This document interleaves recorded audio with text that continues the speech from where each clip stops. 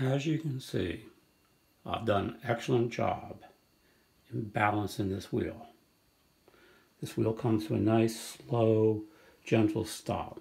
Now, there are some screws in here and here that the magnets here are attracted to, and over here. So there's a little bit of competition between the magnetic field here and the screw that goes deep down into here about this far. So I need to put in brass screws.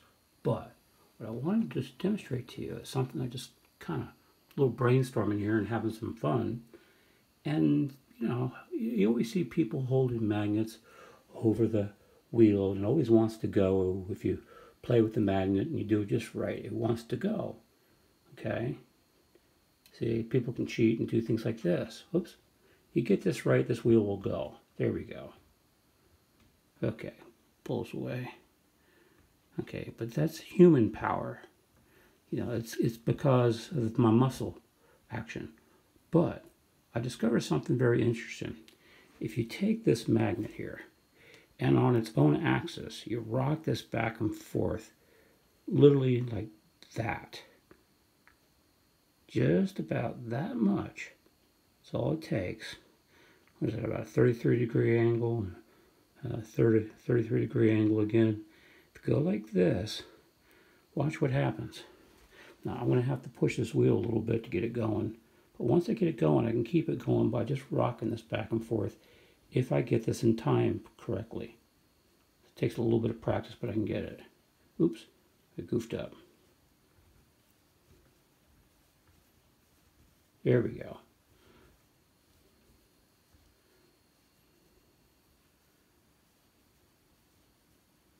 This will go and go and go just by rocking the magnet. So my thought is, what if we use the motion of the wheel and tap that energy going into the wheel to rock this back and forth just like a pendulum. Just like this, back and forth. It's hard to do this looking through a phone. Anyway, it will go indefinitely as long as I keep twisting that back and forth. Also, I also noticed something else here. If I take my stator and I put this here, well, this is not the right stator. Here it is.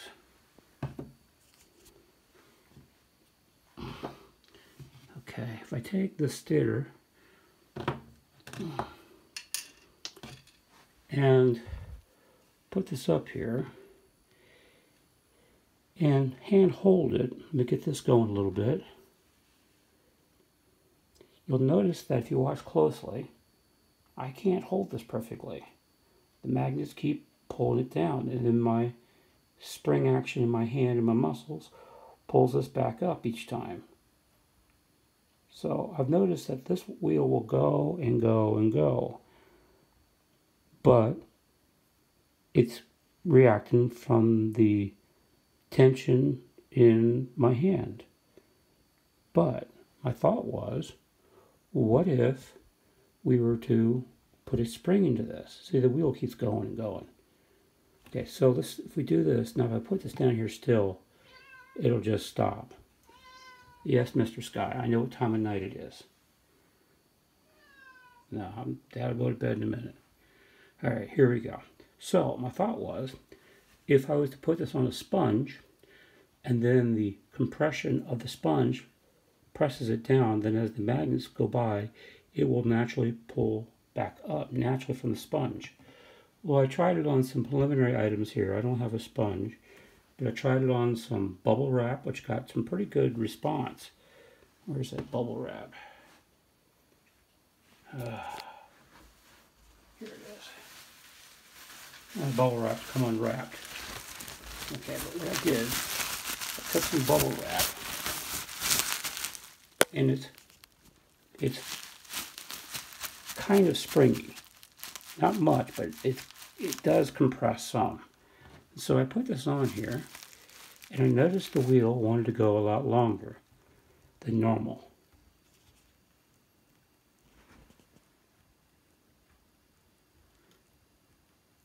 go for a little while, but it will come to a stop.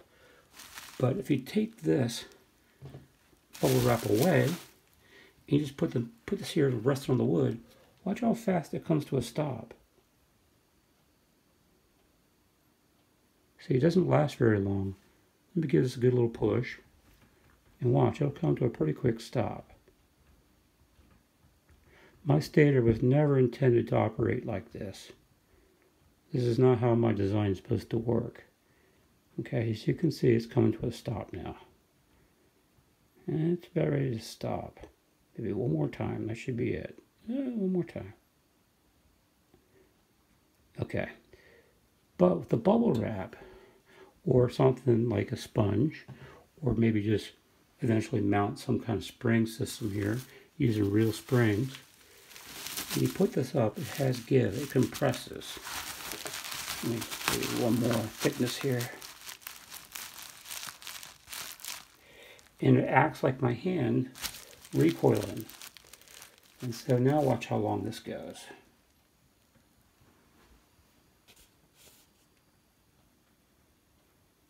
But it's still going to come to a stop.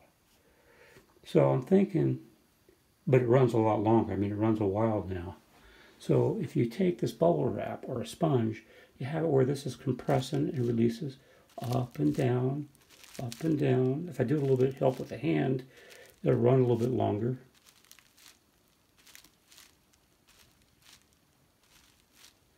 But this bubble wrap doesn't compress very easy, where some kind of sponge will. So I just wanted to throw that out there. You know, just like I said, I'm always trying to just throw these ideas out there in real time as they come to me. Because as I march on, I never know who's watching one of these. Who might say, hey, you know what? Let me give this a try and do something a little different. So I don't know who's watching my videos and never know who I might inspire.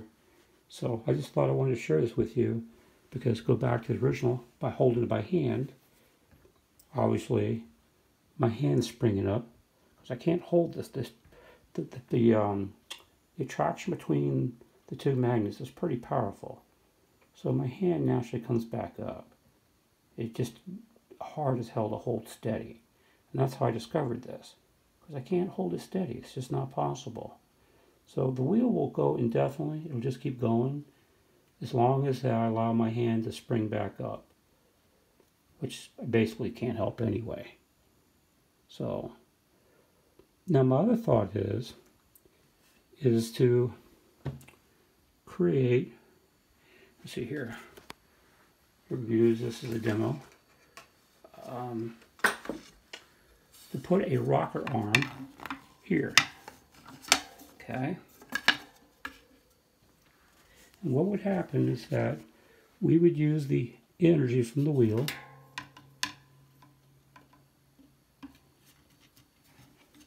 and put a stator on each end, and to rock this back and forth like this to lift the stator up and down to have the spring. And we will use the energy and torque from the center of the wheel here, where there's a lot of leverage, to pump this up and down on each side. Now I'm not sure how I'll make that arrangement.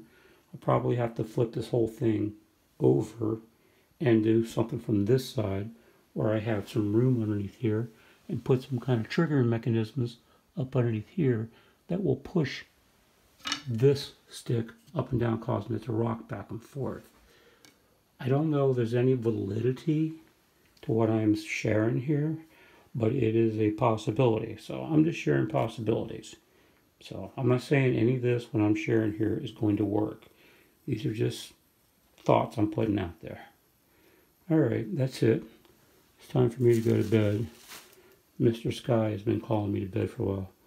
I've never had a cat in my life. When it comes time to go to bed, he literally calls me into the room to go to bed.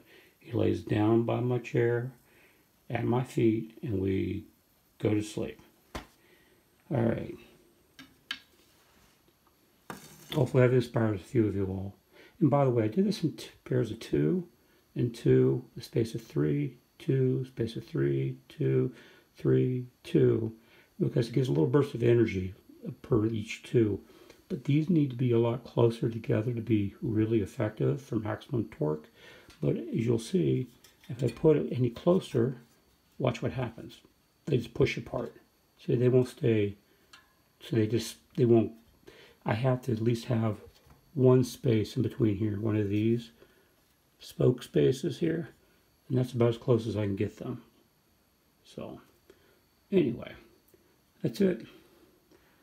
I've been in the hospital, not personally myself, but I have a very dear friend that's very, very ill, and it's caused me to drive lots and lots of miles to this hospital. Then I have to drive back. I have the time there, and then my other daily things that I need to attend to. So I've not really had any time still. And hopefully they will be out of the hospital by the end of the week, and I can get back to some of my more normal scheduling and still have time to work on this. Alrighty, that's it. That's all the news that's fit to print here from Lake Will Be Gone. This is James Roney signing out.